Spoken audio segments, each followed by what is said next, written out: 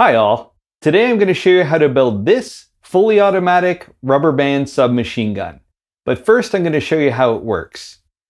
So you take the bolt handle, slide it forward while depressing the trigger. Then you take your number 19 rubber band. You can use ones that are a little bit longer if you want, but I find these ones work the best. These are not the right rubber bands. Take the first one over the top, pull it back. You take the first one, put it over the top, pull it back, and roll back the magazine. Take your second one, over the top, onto your magazine, roll it back. 3, 4, 5. Oh, this one's hard to put on. I've had up to 12 on here, but I'm going to try just doing 8 just to show you how it works. Take it over the top again. Put it on this catch and then slide it back until you hear it click. There, now the trigger is set. It is now ready to go. So we're going to try to do a couple of bursts here. And there you go. I've tried to keep it to as few non-3D parts as possible. The only one that's maybe a bit hard to source is the 5mm spring, because there was no way I could find to get the trigger reset to work properly without it. Straight off the printer, the parts actually look like this because of the support material. So I've given them a quick sanding. This has been no more than 20 minutes for the whole thing. I'll actually clean it up a little better before I paint it. So the first thing we're going to do is actually drill these out for the M3 screws. So I'm just going to use a little hand drill for this. I like this little quick hand drills because they don't really damage the parts and they do a really good job. So I'm going to take this. This is a 3.2mm. Open that up. Do I want 3 or 3.2 for this? I'm actually going to start with 3 and then see if they slide in nicely. My Prusa actually prints these at just about the right size, but my CR10 has a bit of a different extrusion on it, so it tends to make these a bit tight. I've sized them exactly right on the 3D model, assuming that everybody's printer would be a little different, but I really haven't seen any printers that actually make them larger than the model. It's usually, if it's going to be wrong, it's going to default to being too tight.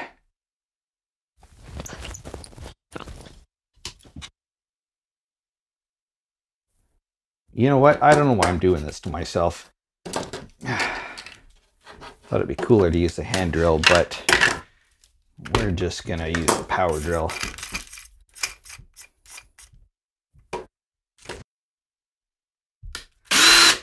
Yeah, that's the ticket.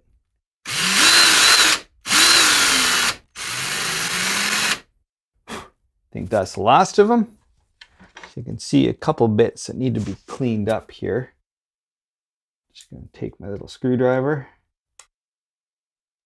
that out.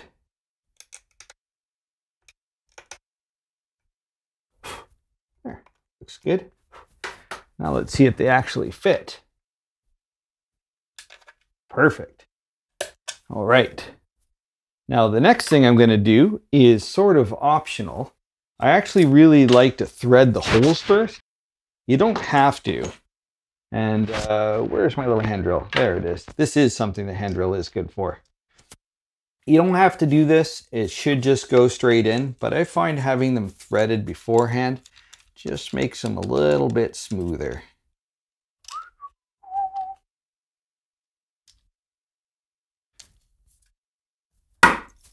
Okay, that was a dumb one. Haha!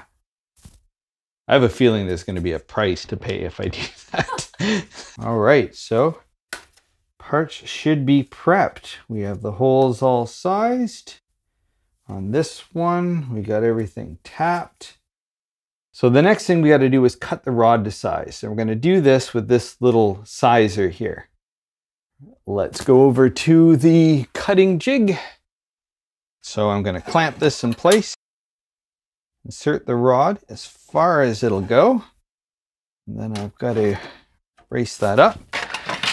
And cut a bunch of these. Nope, I gotta do that right between the handle there. All right, there's one.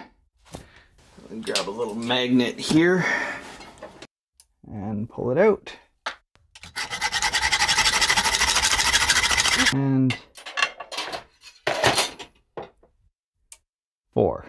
Okay, let's head over to the grinder. Oh, I'm gonna need those pliers again. Boop. Weep.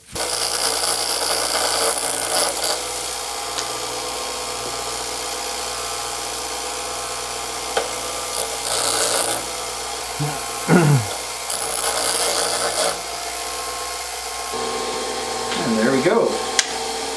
Back over to the station. And the first thing we're going to do is grab this. And we are going to screw it into here. This is actually a little rubber band holder. Hold the catch in place. And the catch is the first piece I'm going to put in, which goes right here. That is perfect. Actually, pins are a little on the short side because I think I drilled in a bit. That one should be fine. There we go. Moves nice and smooth. Then we're going to get the release, put it up here. Magazine. See, there we go. So the magazine has an improvement on it, and that is it now only has 2 pieces instead of 3. I'm going to run a bar through that.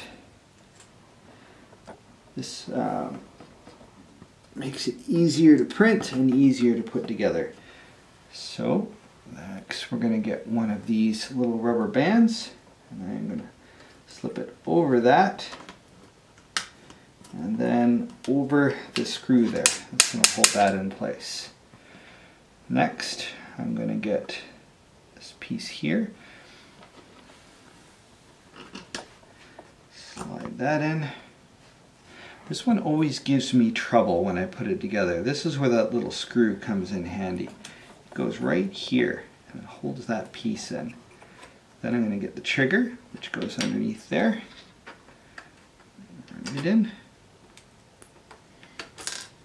And there it goes, shoots out again. Should really put like some kind of little peg in there or something just to keep it in place. All right. Perfect. Hold that there. Next, grab these. So I'm going to take pin number 5, put it in here, and then in the last hole. And that bops up against that. So for this little piece, got to put the M3 bit back on. There. Now I should be able to put the longer screw through it. And then directly into here. Now this piece, what is the orientation? It is like that because the charging handle comes out that way, and that's the groove for the bolt catch. Then I'm going to orient this like here, flip it over, and then remember I drilled this one but not this one because this should just catch nicely on there.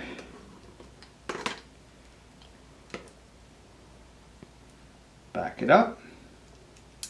Yep. Now these pieces, oh, that's a little stiff. I'm going to back that up.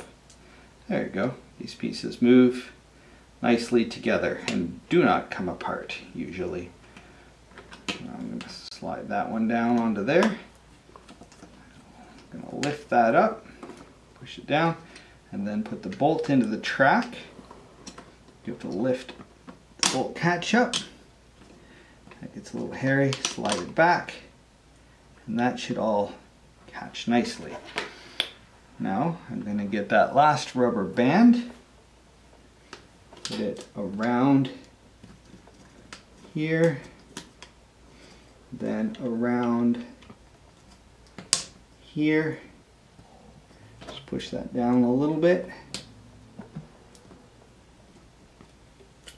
In place. And the very last part. Take this, thread it through there. Cut that flush. That can just stay there. If it does start falling out, a drop of glue is all you need. And that is the mechanism assembly all done and ready to go. Now is the fun part, when we try to line up all 5 pins on this side, every time. All 5 pins on this side with this part here. So, I'm gonna very gently wiggle it around and play the will it go in game.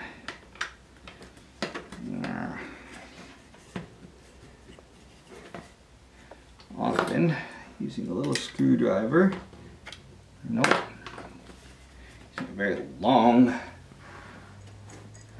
one of these long Q-tips. I can sort of work all these in.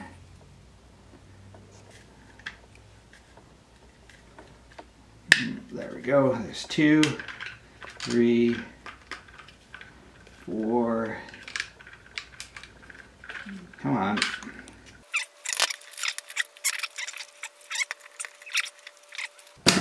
Ah, there it goes. All right. So before we move along, we are going to run a screw in because that is a pain in the butt. And oh, almost forgot about this. This one actually likes it to be open. Oh, yikes. All right. One end. Ah, there we go. Done. Where that threading pays off. It's nice and smooth. All right, now to the back. That one's in, that one's in. They are all in. Okay, put that there.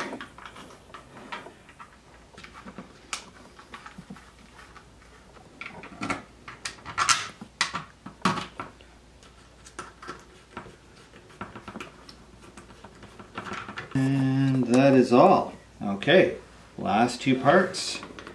Slide that in, and we're done. Let's give it a try. All right, slide it forward, locks, seems to work. Let's load it up. Actually take the stand from the other one. And let's pull the trigger, slide it forward, lock it up. Oh, we lost the barrel. Speaking of things that are going to need a drop of glue, and then 1, nicely done, locks back, 2, 3, I'm just going to do 5 on this for demonstration, 4, and then for the 5th one, we are just going to, oh, that is going to need a little glue, and click that into place. There we go. Oh, look at that. There's a little bit of play there. Actually, I'm going to have to adjust the 3D model a bit. I was adjusting this wheel here and it looks like I got a little too enthusiastic. Anyway, let's give her a roll. Perfect. The 3D printed rubber band submachine gun all ready to go.